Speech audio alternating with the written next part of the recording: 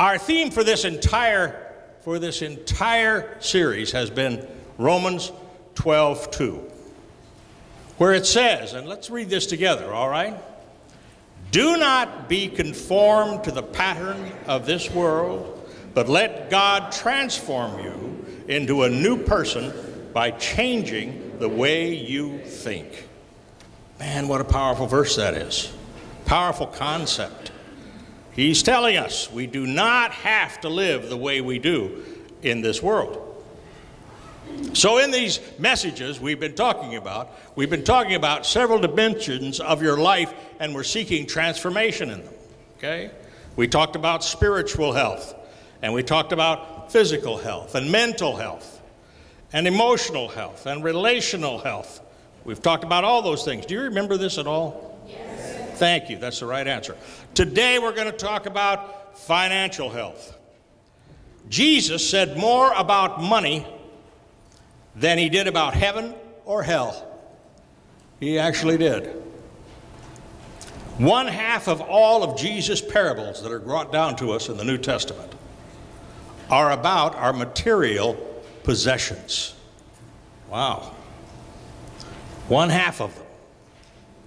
1 out of 6 verses that are in the first 3 Gospels, Matthew, Mark, Luke, and John, are about what?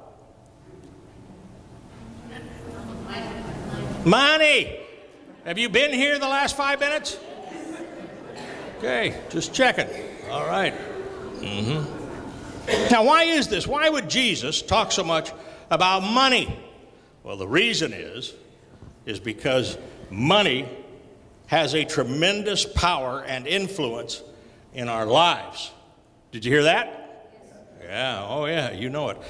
And the fact is that if you don't manage your money is going to end up managing you. And it's not fun.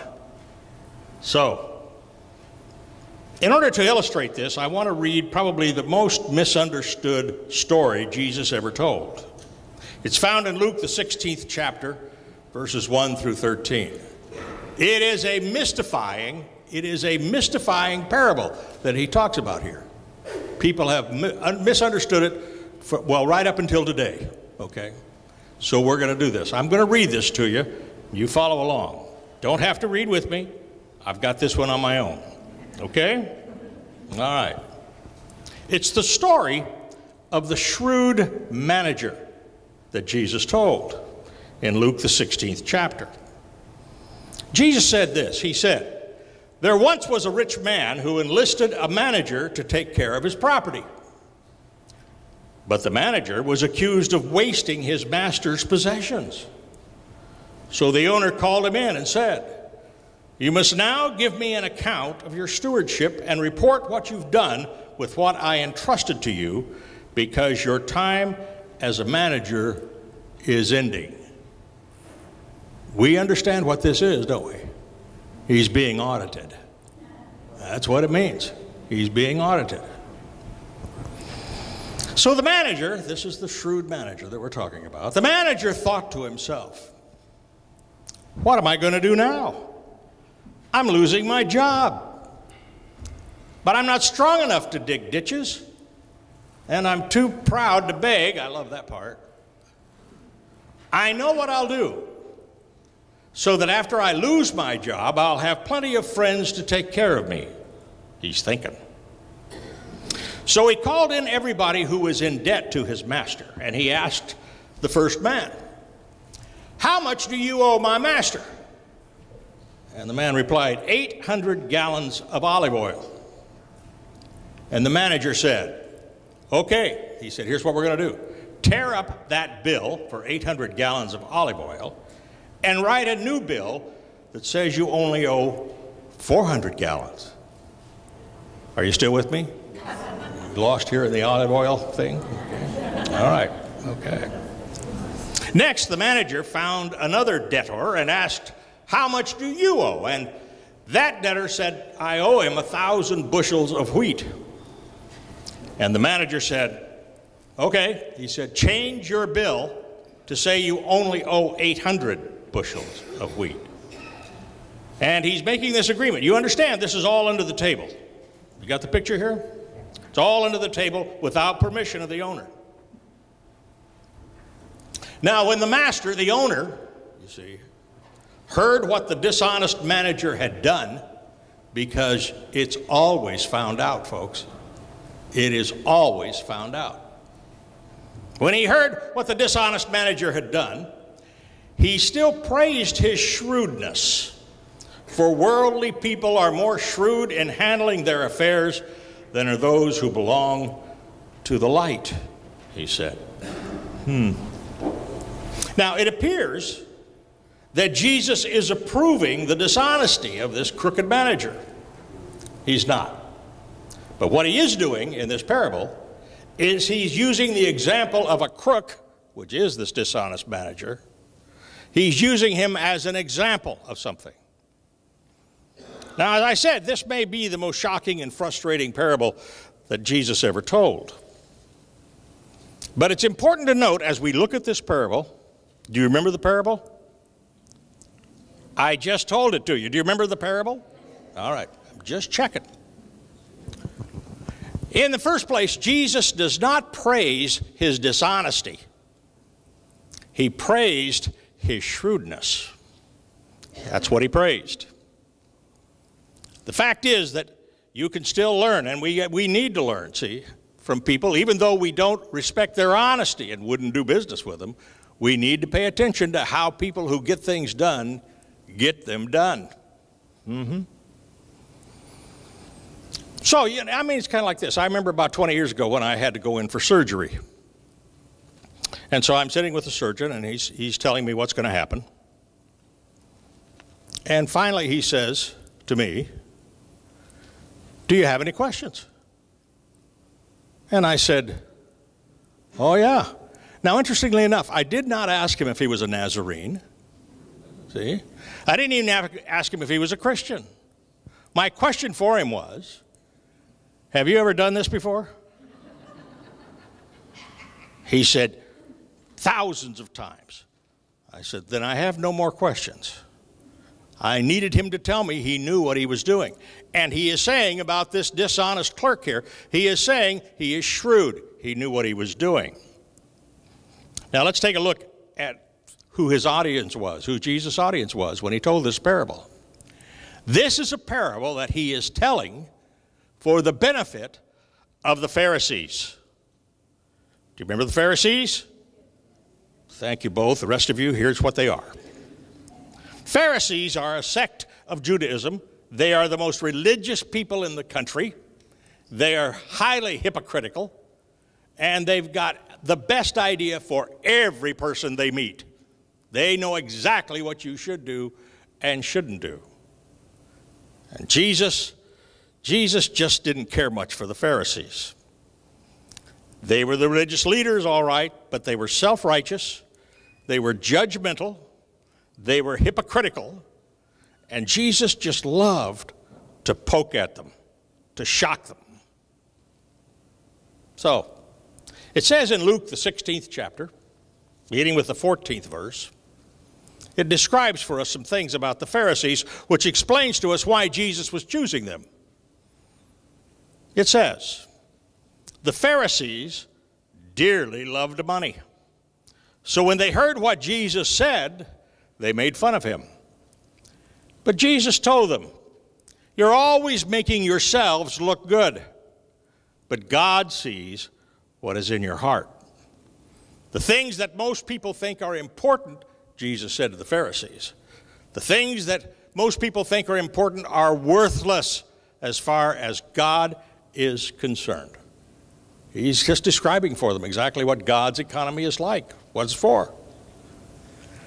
Now, the fact is that most people today, not just the sinners, we believers, we who are in the light, as he described us, the problem is that we see and use money exactly the opposite of what God intends in our lives. Yes, we do. So we have this second point. This parable is also to us. And the reason is because many believers, you know who that is? Many believers, that would be us. I know you lost track there for a minute. Many believers are poor money managers in their own life. They are, see? Luke 16:8, it says this, read this with me all together. Here we go. For worldly people are more shrewd in handling their affairs than are those who belong to the light. Oh, yeah. Yep. Now, when I start accusing people of being poor money managers, you got to understand that I am not standing in any sign of protection. I mean, I have been a poor money manager for most of my life. I know what this is about. I know what it means. You know, I didn't have any savings at all. I never kept any savings at all until I turned 65 years of age. That's the first time I ever saved any money. You know what that is? Poor money management. That's what that is. See? I know what this is. So let's talk a minute about shrewdness. Shrewdness. What is shrewdness? Well, shrewdness is described as having a keen awareness that you are smart, that you are strategic, that you are resourceful. It means you're sharp. Shrewdness. And that is what Jesus is talking about here. It means that you be shrewd, you can see the problem clearly, whatever it may be, you see it. You know what needs to be done, and you figure out how to do it. That's shrewd, see. Nowhere in there is listed panic. No panic in there. You see what the problem is, you know what needs to be done, and you figure out how to do it.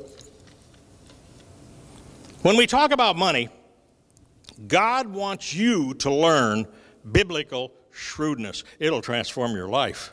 It will. And from this story, I'm going to give you 4 things we are taught not to do with money. There's 4 things not to do with it. And there are 5 things to remember about money.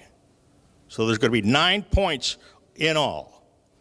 Are you going to be able to keep up with it? Are you going to stay awake? All right. I got to tell you right now, it won't do you any good to go outside. It's raining. Okay? Might as well stay. 4 things not to do with money. All right. The first thing we learn from this story is what not to do with money. Number 1, don't waste it. That's what we learn from this story. Don't waste the money. It says in Luke the 16th chapter and the 2nd verse. Read it with me. The manager was accused of wasting his master's possessions. Wasting his money. Don't waste it. Now, I would love to spend the rest of the day right here and start listing the ways that we waste money. We could have testimonies. We could have each of you stand up and tell us how you've wasted money. But we're not going to do that. Okay. Number 2. About money, don't do this. Don't love it and don't live for it. Don't love it and don't live for it. It says in Luke the 16th chapter, the 13th verse. Read this with me. No servant can serve 2 masters. Either he will hate the one and love the other, or he will be devoted to the one and despise the other. You cannot serve both God and money. Well, can't do it. It is impossible to live with a divided allegiance. The heart of the problem is the problem of our heart. You can't have that divided allegiance. God wants your heart. That's what he died to bring to you, a salvation of your heart. Let me ask you this. Have you ever tried to work for 2 bosses at the same time? You ever tried to do that? How'd that work out for you?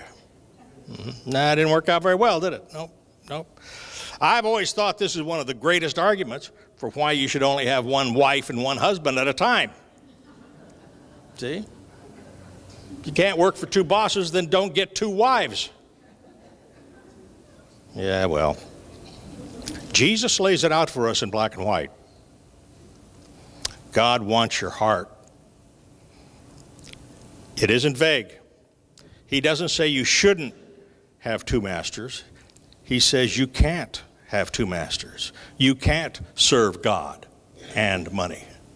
Nothing choice about it. Not just that you shouldn't, you can't. It won't work. It's impossible. Here's what you need to do. It means that I must choose what I'll love most in life.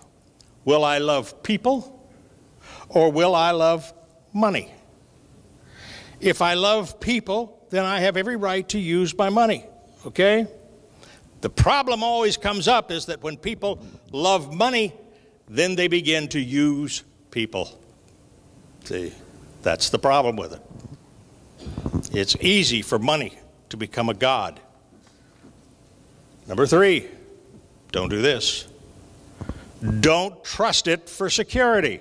Don't trust money for security. Now, the manager, he learned that pretty quickly. He said there in this 3rd verse of that 16th chapter, he said, what am I going to do now? I'm losing my job. Help, help, help. That's what he did. I threw in the help, help, help. It says in Proverbs, the 23rd chapter, the 5th verse. Read that with me. It says, your money can be gone in a flash as if it had grown wings and flown away like an eagle. Do you know how you can remind yourself of this? Just look at a dollar bill. It has an eagle on it. You know why it has an eagle on it? It's to remind you that it can just fly away just like that. See? So it tells us that in the Bible. I didn't just make that up. Here's number 4. Don't expect it to satisfy. Don't expect money to satisfy. It's from Ecclesiastes, the 5th chapter, the 10th verse. Read it with me. Whoever loves money will never have enough, and whoever loves wealth will never be satisfied with his income. You can't ever get enough. They asked, I think it was Getty, J. Paul Getty or Howard Hughes, one of those dead billionaires. And they asked him one time, said, you know, how much money do you need to have enough? And he said, just a little more. See? Just never could get enough of it. Never could.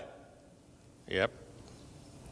It says there in Luke, the 12th chapter, the 15th verse. Read this with me. Guard against all kinds of greed, because your life is not measured by how much you own. Well, that doesn't sound much like California, does it? See? But the Bible says that's true. That when the person who measures our life, who comes to us and begins to audit our life, it's not going to be how much stuff you've got. See, it's going to be the condition of your heart. Now, all of this information runs directly against what our culture teaches us. What the environment, what our society teaches us, what advertising goes right against that. And so what I have here is I have here 5, we call them countercultural truths about money. Here they are. If you remember and act on these, it'll transform your life. It truly will. You need to remember this. Every day you need to remember this. Number 1, it all belongs to God.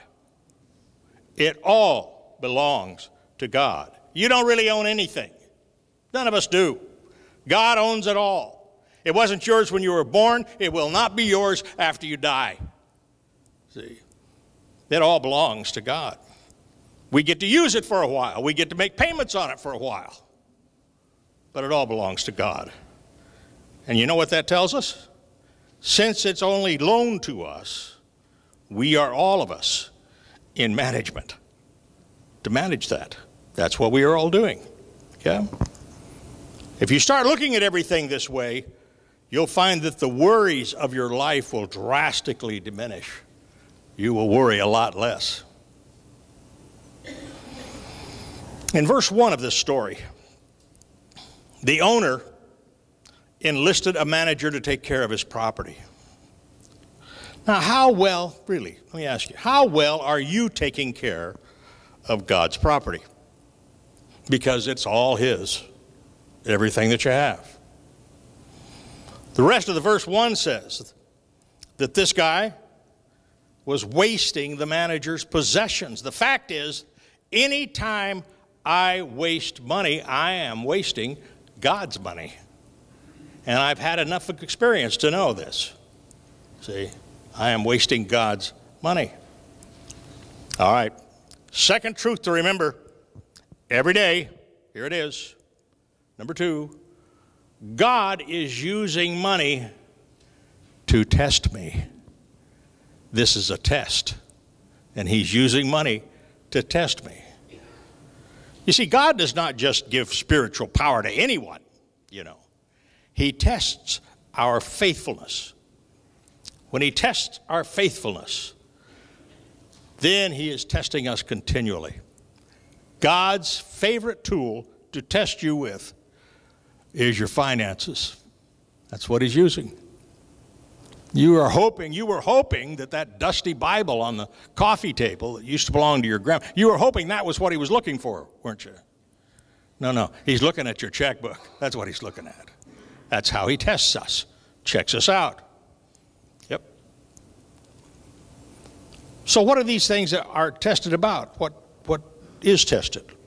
Well, number 1, when He looks at my money, it shows, you see, it gives indication about what I love most in my life.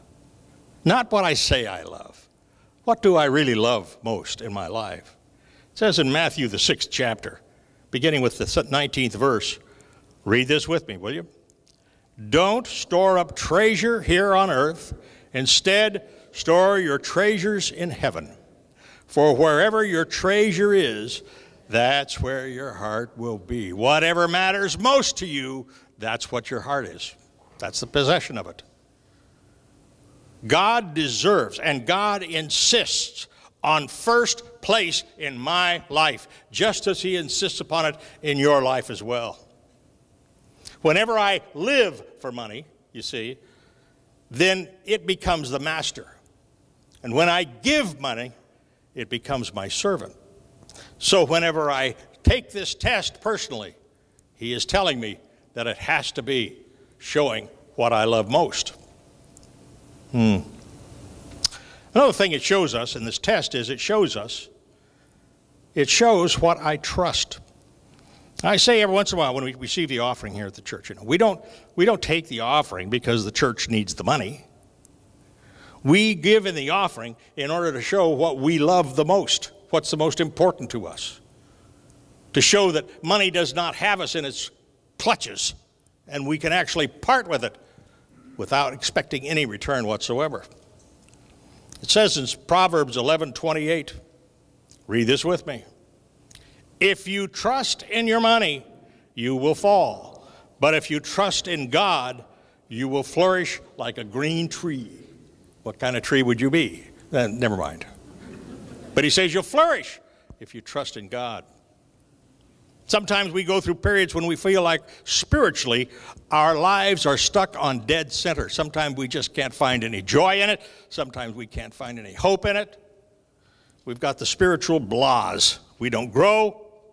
We have no power in our life. That happens to us, doesn't it? Yeah, you know. Find ourselves kind of on a spiritual roller coaster, up, down, around. My first advice is you need to check your checkbook. You need to check what you're giving. It reveals your priorities. It may have been that your priorities have shifted, have slipped, to where rather than God's will, your priority is how much money have I got. One of the things that it tests in me is it shows if God can trust me. If God can trust me.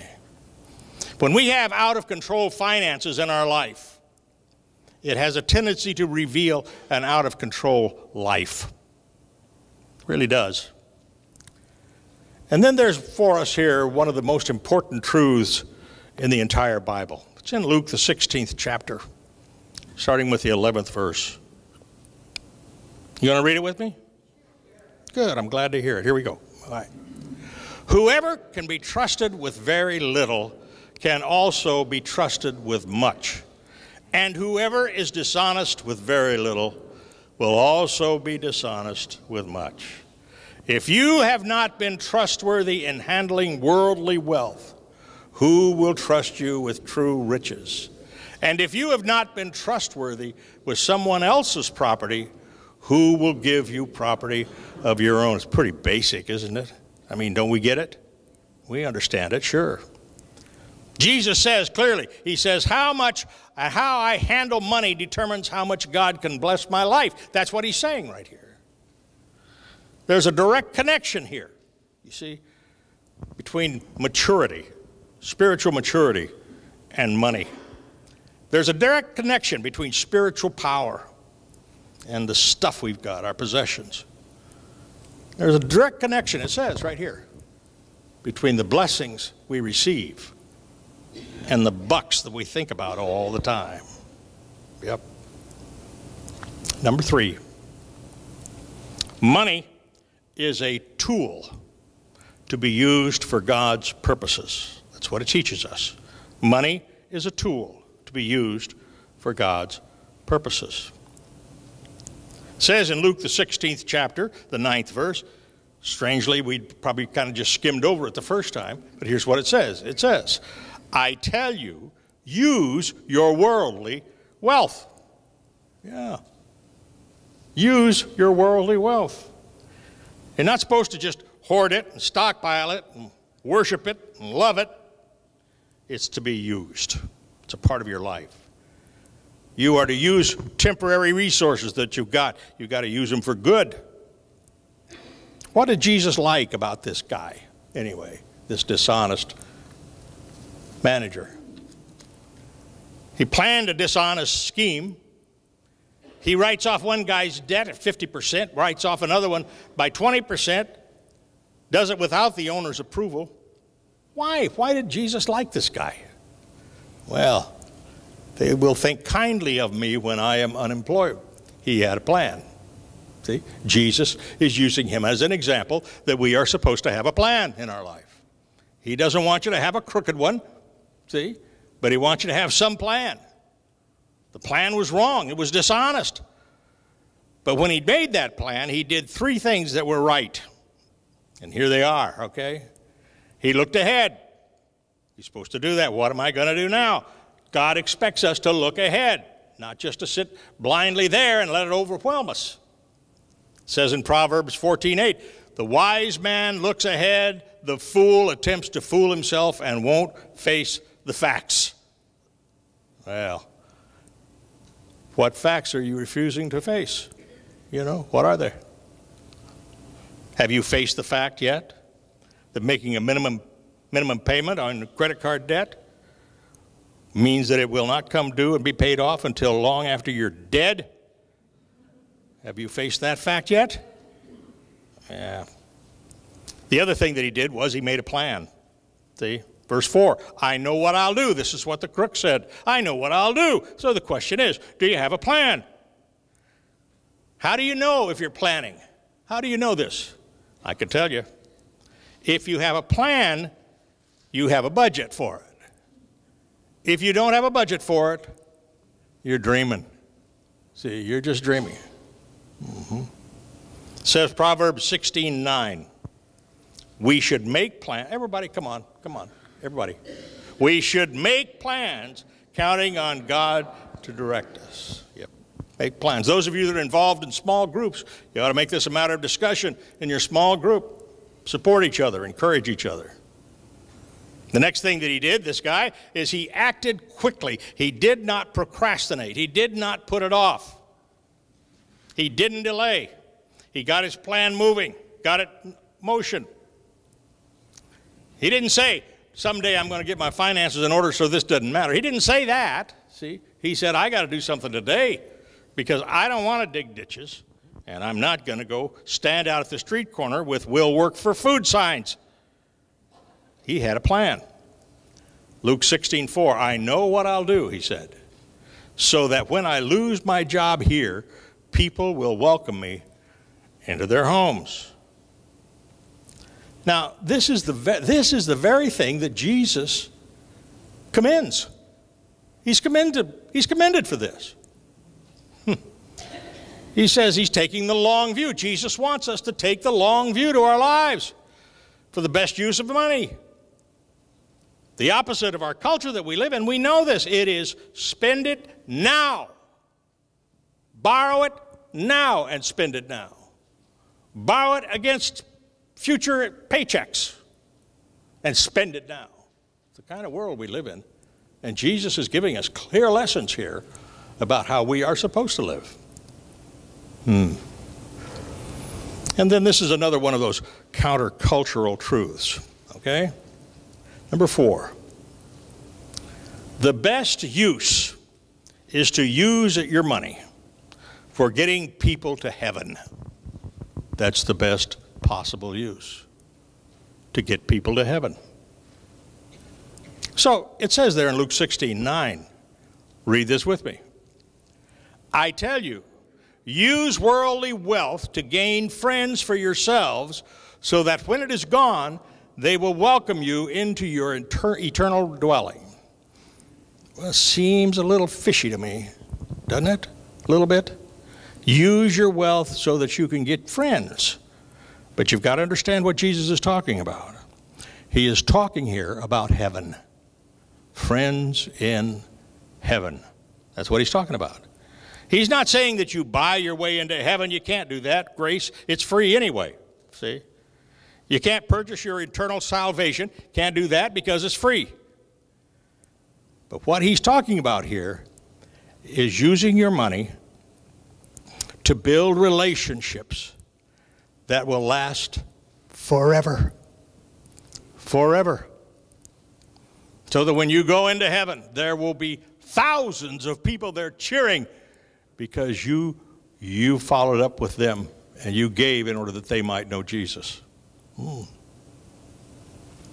So just like the manager used money today to make friends for the future, which is what he was doing, it is also us. When I use money to help people meet Jesus, I make friends for eternity and I gain rewards for eternity. It says, you will be welcomed into. Imagine them saying, all of them, thousands of them, gathered around the pearly gates, been waiting for you. You come in through the pearly gates, and they are all singing out, shouting out, saying, we're here because of you. That's making friends, see. Because of you gave, because of what you did. When I get to heaven, there will be thousands of friends. I want to be there with you. I want heaven full of people who cheer when you come in the gate. I'm going to be one of them. You know, we're all going to cheer. Yay! You made it. We're so glad that you didn't spend all your money on big screen televisions. So how do you store up treasures in heaven? Well, the way you store up treasures in heaven is by investing in people that are going there. That's how you do it. Just invest in them. And here's the 5th thing that you need to remember. Okay? One day, I will give an account to God. Every one of us, this is true. One day, I will give an account to God, and God will come, and there will be a life audit on me. It says in Luke, the 16th chapter, the 2nd verse, this owner, he was saying to this guy, and he said, read it with me, you must now give me an account of your stewardship and report what you've done with what I entrusted to you, because your time as a manager is ending. Well, let me tell you something. This is a fact. All of our management, as we have God's money that we're dealing with, is going to come to an end. We are not managers forever. We are only managers here on this earth. And so God has entrusted certain of his assets to you during your time here.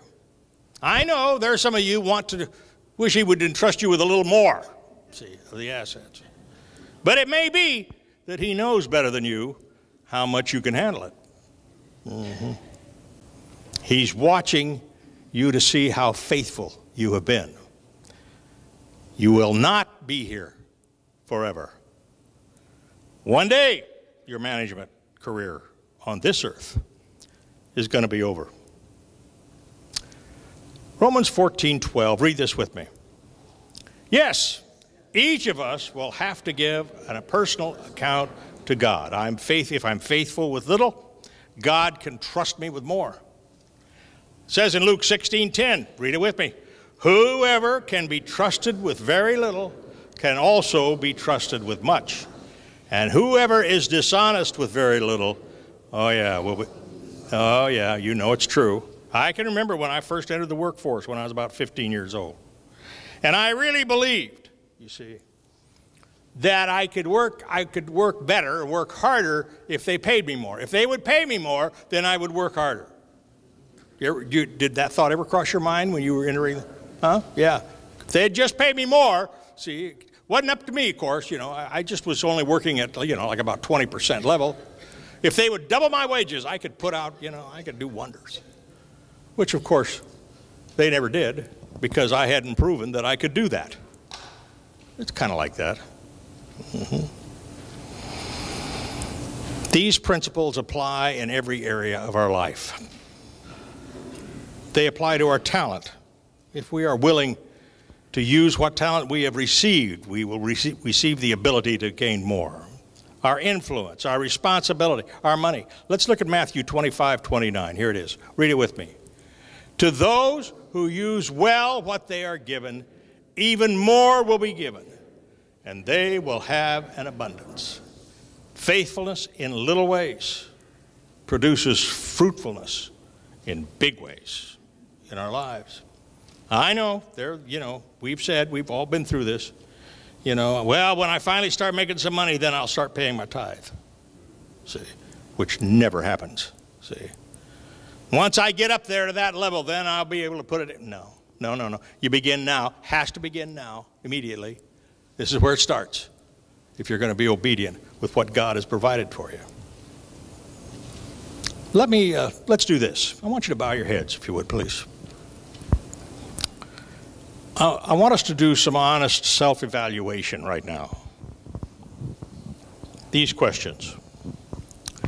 Does God really have first place in my life? Can God trust me with what He's allowed me to have? Does the way I'm using my money show God that I can be trusted with more? What or how much am I investing for eternity? Who will be in heaven because of me?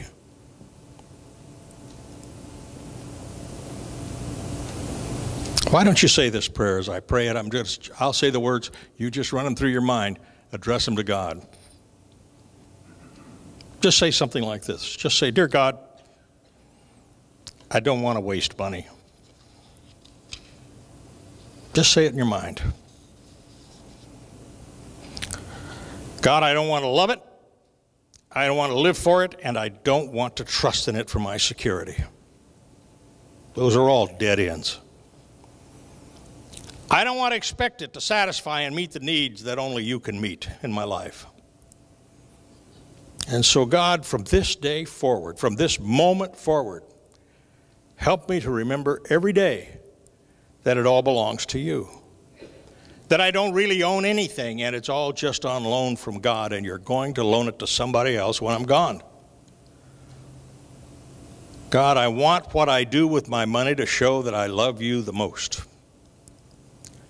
And I want what I do with my money to show that I trust you for security and not my bank account or income.